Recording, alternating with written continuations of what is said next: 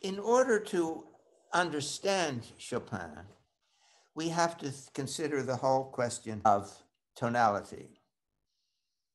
Now, let me play a little piece by Bartók to illustrate a point I want to make.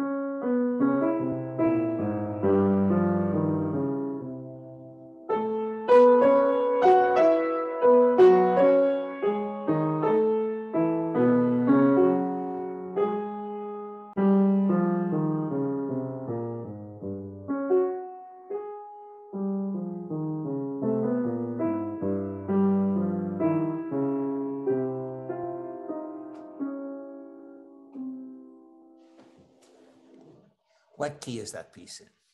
Well, my late colleague, George Shandor, was violent on the subject, really violent. It's in C major. It's in C major. Now, I'm getting to Chopin in a second, but if you think of it in C major, then this, sorry.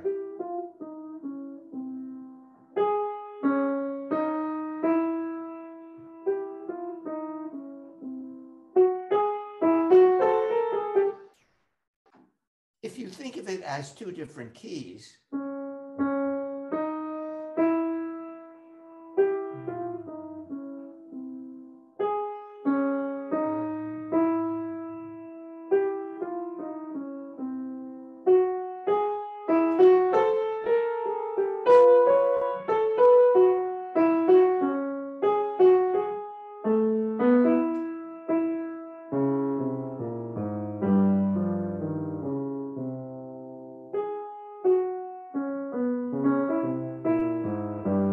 and so forth. In other words, you can think of it as one thing, or you can think of it as a dialogue, which is certainly suggested by the fact that Bartók has written the right hand with 4 sharps and the left hand with 4 flats.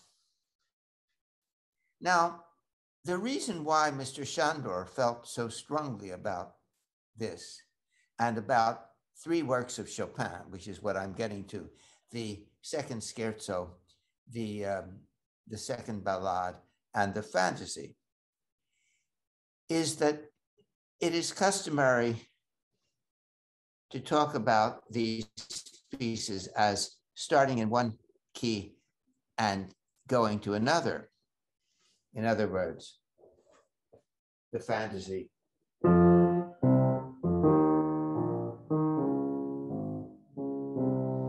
very clearly establishes F minor and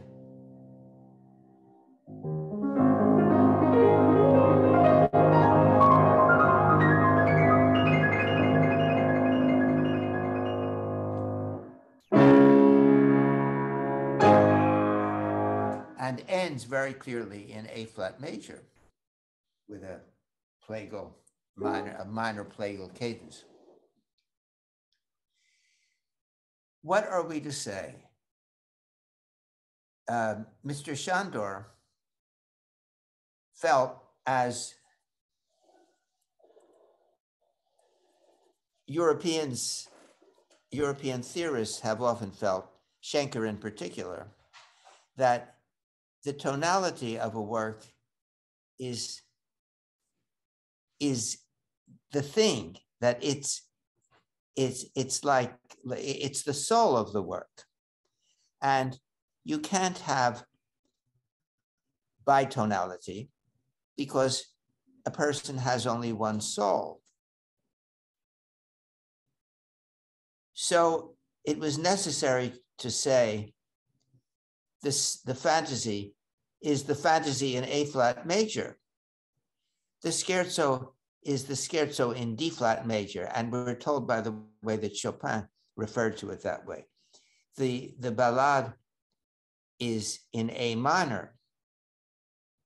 Schumann says that Chopin, he heard Chopin end the piece in F major, but that's because Schumann didn't hear the whole piece. The piece was never intended to end except in A minor. Now, as I say, I was with Mr. Shandor once when we saw a concert poster. It was in Tel Aviv, and we saw a concert poster saying scherzo in B flat minor. And right there on the street, he got very angry. He was generally a very gentle and nice man, but he got very angry. He said, "It's wrong, it's wrong, it's wrong." I said, "Well, George, consider the fact that a concert poster is supposed to transmit information. And if you say scherzo in D flat major, nobody will know what the piece is." And he thought about it and he said, "Well, then there should be no key mention." Now, I'd like to find a compromise position in all this. The fantasy begins with an extended introduction in F minor, but then the rest of it is a kind of glorified sonata form with a trio section stuck in the middle. First theme.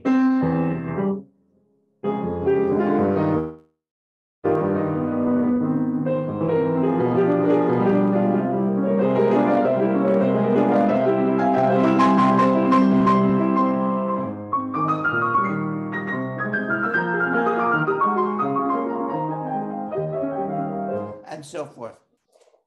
Second theme.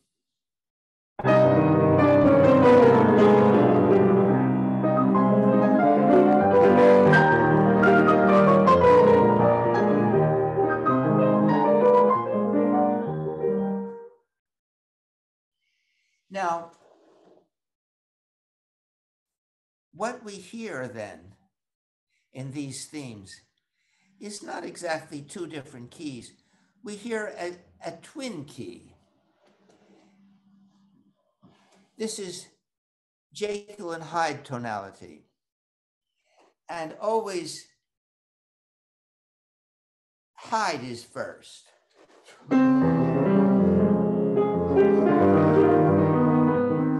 And Jekyll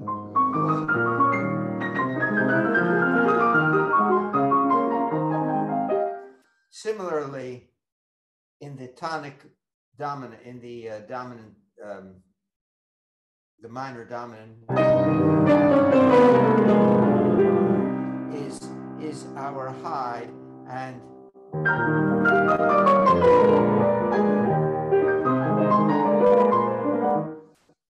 so we have a twinned tonality.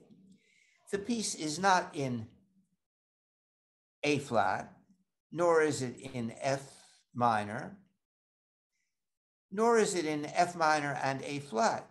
It's in, as I would say, F minor hyphen A flat major. And it's one key with a certain kind of movement within it. The same thing applies to the other pieces.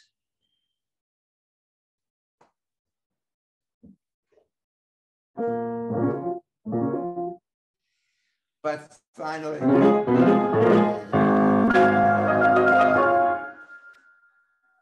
it's always moving towards the light, towards the major key. In the ballade, it's moving towards the minor key. And there it's particularly striking because when the minor comes back at the end,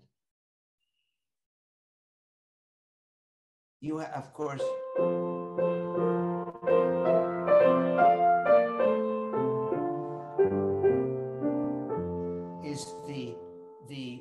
major idea. That's the minor idea. And at the end,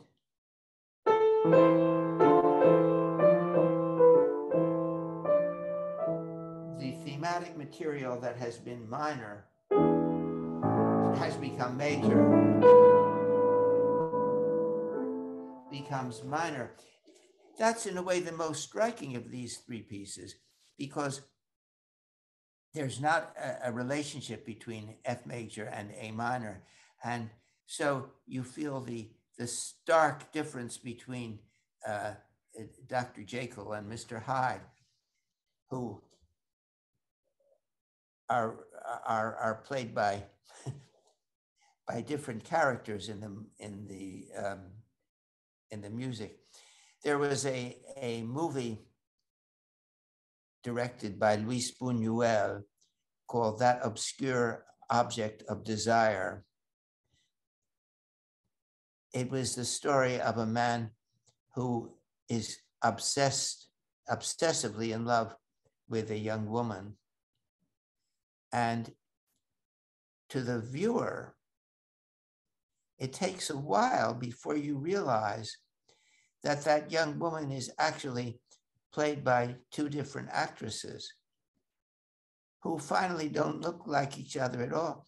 And so that what you're getting is the subjective perception of the man who's so crazed with love that he doesn't realize that they're two different people.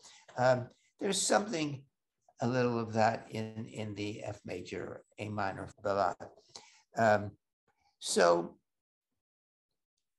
I think that more or less finishes what I want to say. And I think we have time for questions if anybody would like to, or arguments or disagreements.